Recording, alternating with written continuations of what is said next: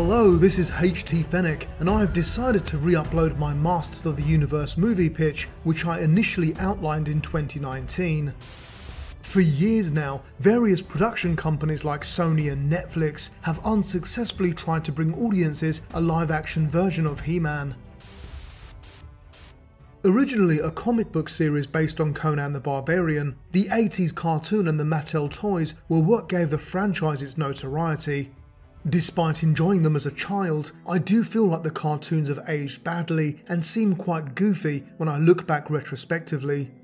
The 2002 series, however, rejuvenated my passion for the Masters of the Universe, and I feel that this would be a great template for any movie maker to follow. More recently, Kevin Smith gave us Revelation, which was met with mixed reviews. Therefore, with all this in mind, what would I like to see in a future Masters of the Universe film?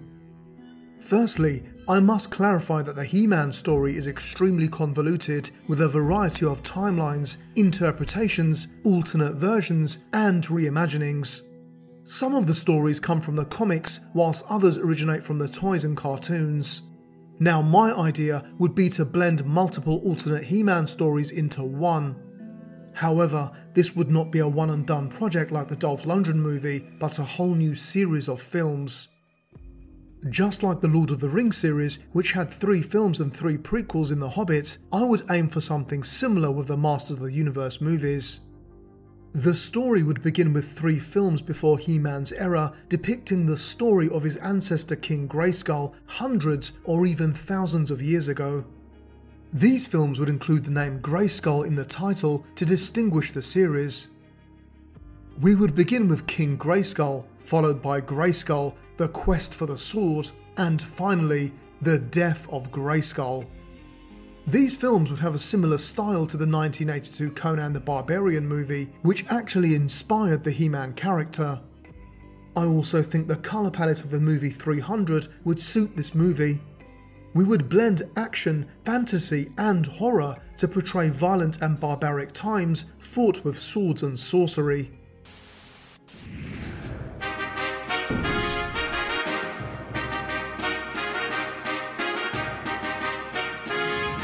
In the first film titled King Grayskull, we would be introduced to our protagonist Devan, a gigantic barbarian warrior from an Eternian tribe. When his brother is devoured by the Snake Men, he leaves his people to defend Eternia from the tyranny of King Hiss, who seeks to control Castle Grayskull.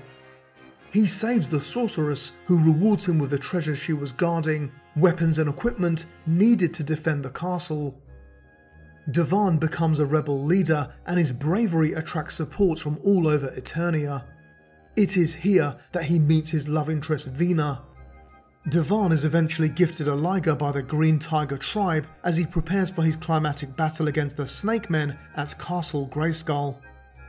Despite losing his axe, Devan is victorious in battle and is crowned King Grayskull, ruling Eternia with his new bride, Queen Veena, and their council of elders to advise them.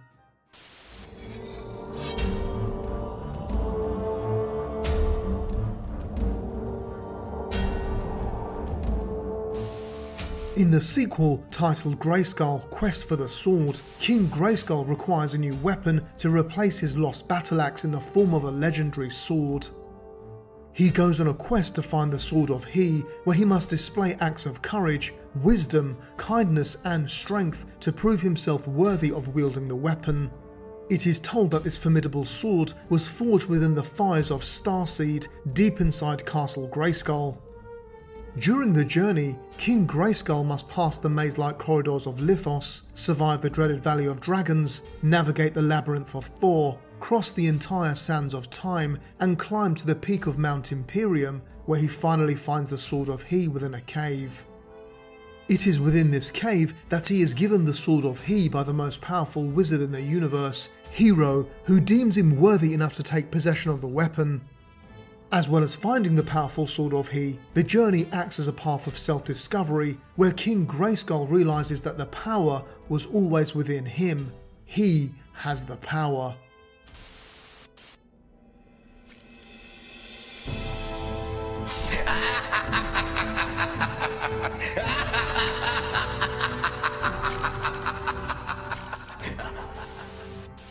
In the third movie, named The Death of Grayskull, we have all-out war where the eponymous character defends his castle against the evil Horde army.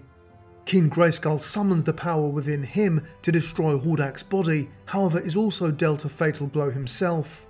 Before succumbing to his injuries, Grayskull uses his sword to imprison the Horde within Despondos, which scars the land around Castle Grayskull.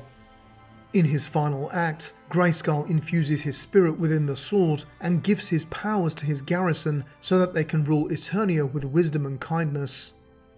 He states that if a new hero is needed, a champion from his bloodline will emerge. This sets up the next trio of films with the story of He-Man. Since the next 3 movies are further into the future, they would move away from the Conan style and adopt a more Lord of the Rings / Star Wars feel.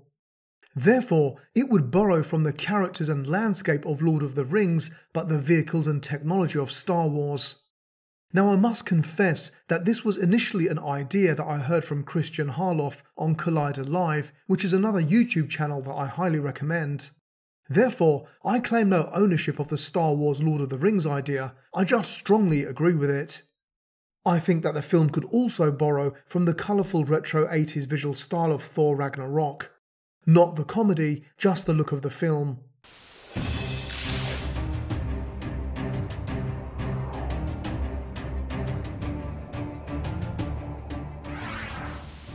Now with all that said, the 4th film in the series and the first of the He-Man sagas would be aptly titled He-Man and the Masters of the Universe. This would act as He-Man and Prince Adam's origin story, as well as introduce Skeletor, who plunges Eternia into darkness after centuries of peace following King Grayskull's death. After yet another attack on the royal palace during Adam's 16th birthday celebration, Man-at-Arms takes Adam to Castle Grayskull, where the sorceress has a gift for him.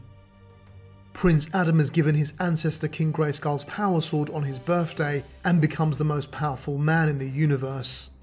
He-Man and Man-at-Arms journey across Eternia to locate and form a team of powerful warriors in their looming battle with the evil forces of Skeletor. Finally, the Masters of the Universe are formed and swear to protect Eternia as the journey towards Snake Mountain begins, where an epic battle ensues.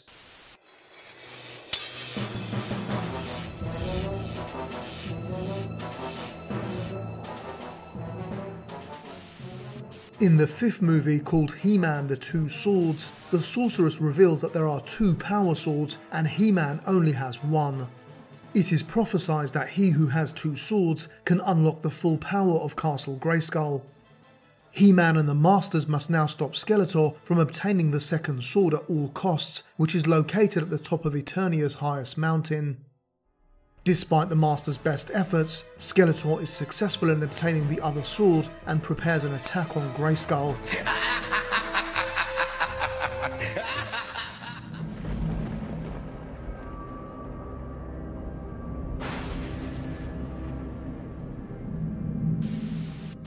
In the 6th film, entitled He-Man the Battle for Castle Grayskull, focuses on the final encounter between He-Man and the Masters of the Universe against Skeletor's evil forces. The conflict takes place at Castle Grayskull, with the Masters taking possession of both swords and emerging victorious. Ultimately, peace is returned to Eternia.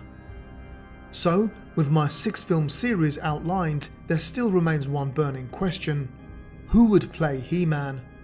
I feel that this is the quintessential ingredient that could make or break this film, and certainly do not agree with some of Sony's rumoured choices.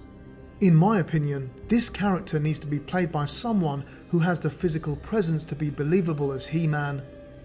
It cannot be some pretty male actor who goes on a weight training program for a year to prepare for the role.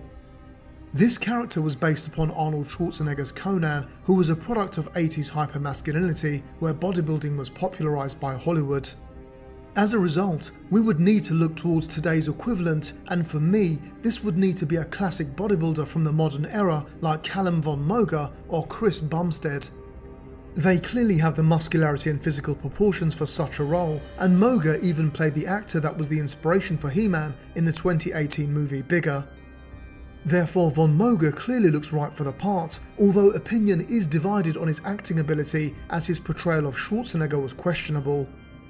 However, I must state that doing an Arnie impersonation is far more difficult than what people think.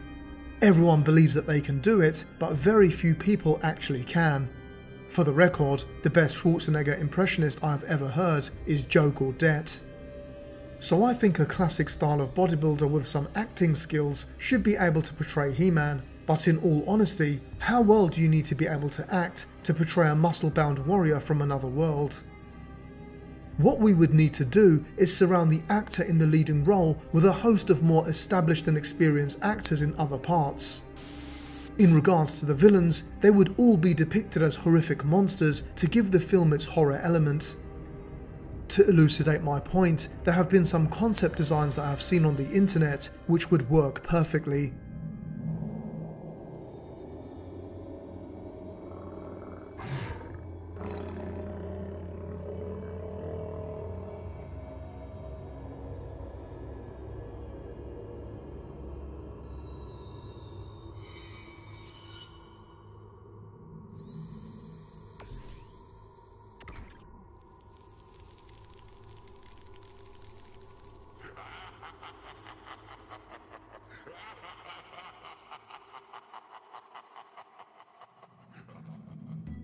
Therefore, I feel that the film would need a 12A rating at minimum, but preferably a 15.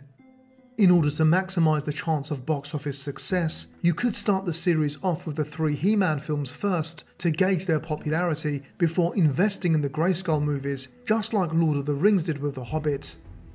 Admittedly, I have cherry-picked alternate Masters of the Universe stories and have tried to blend them into a singular narrative that makes sense. So now you know what I would like to see in the next live-action He-Man movie. Do you agree with these ideas, or would you like to see something entirely different?